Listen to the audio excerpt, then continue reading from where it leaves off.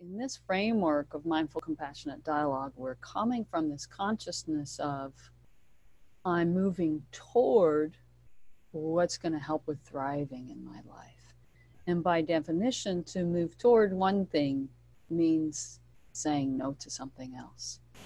So just want to be clear that it's, for me, boundaries is not just about saying no, it's about discernment, wise discernment, which includes being able to say no, or to negotiate, or to be more direct about asking for what you need as well. I think it's such an important piece, of sense of self, and it speaks to this a little bit in the gym. Mm-hmm.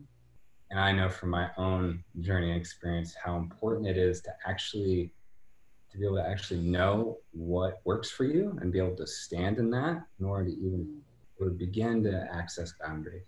Mm-hmm. You know, coming from an enmeshed system, if you're constantly set to what works for most people or some sort of standard that one might imagine works for people and not actually connected to what we need, our sense of self, and it makes setting boundaries difficult. Yeah. Oh, can we notice when we are in a situation where we're losing track of ourselves and our boundaries, and how can we make that be a cue for us to come back, check in with ourselves, what's really true? I think for me, I do exactly what Dave's doing right now. I just get very still inside. I might keep my eyes open often. It depends on the relationship. I get very still. I get very quiet inside. I take my attention away from that person and into my center, because I know pressure can be a slippery slope to losing contact with myself. For me, when my boundaries are being crossed, my energy will tend to go up and out. So doing anything where I can make contact with my own body, maybe it's just putting pressure from one thumb to another hand, appropriate in certain situations. Yeah. Anything that will help me feel grounded and connected to myself is helpful. And so with that, I might take a deep breath.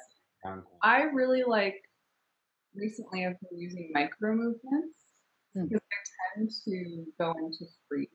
And so just moving even my head a little bit or rolling my shoulders back helps to break some of that habitual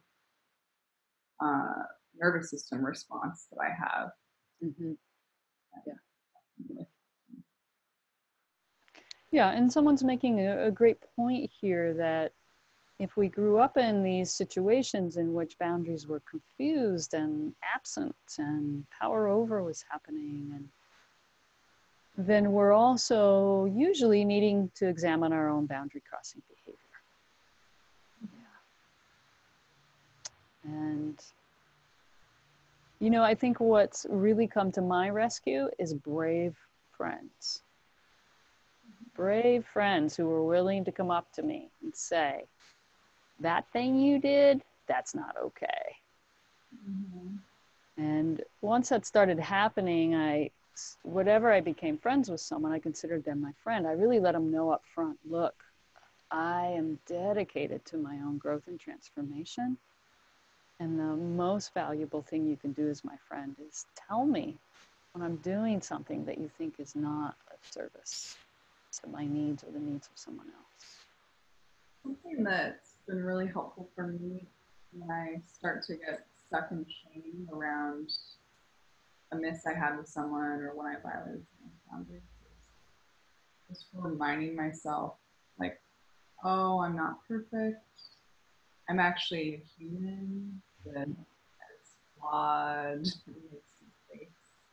Not to let myself off the hook or, but just to own that there's not a perfect Sarah walking around in the world that's gonna be able to navigate every interaction perfectly. And then it's also really helpful, like Dave mentioned, for me to move toward when something like that happens. I feel really regretful for that. And here's what I could do next time. And so one thing maybe I'll touch on here, since the article is entitled Being Able to Say No, is this power over, power under dynamic, which is often a huge part of boundaries. And so we go in depth into those concepts in our boundaries classes and workshops. But for right now, just to be able to really track the symptoms of going into a power under reactive state. Mm-hmm. So just from our framework that we move into these states of reactivity, it's not who we are, but once a little bit of that state comes up, then sometimes it can trigger a deepening into that reactive state. So signs of going into power under, and you guys can help me out here, but things like your thinking starts to get fuzzy, anxiety, fear come up. You start to ask someone else what you think that you should do, or ask others for their opinion or information rather than draw on your own. In the extreme case, you start to have a sense that you don't have a body, or that you're far away, or that you're very small, regardless of your actual physical size. What else are the signs and symptoms that you two recognize? Something that comes up for me when I start to go power under is kind of almost like this small idealizing feeling Idealizing the other, yeah. in front of me. Oh, of course I'll do that, or Mm-hmm. Yeah, quick yeses. yeah. Anything for you, Dave? There's a certain amount of confusion that happens in that system. Mm-hmm. Again, there's a quality of not knowing what's true. Yeah. Is it going along with, Uh-huh. almost like Sarah's saying, a placating or a desire to harmonize, or almost, okay, what do I need to do here?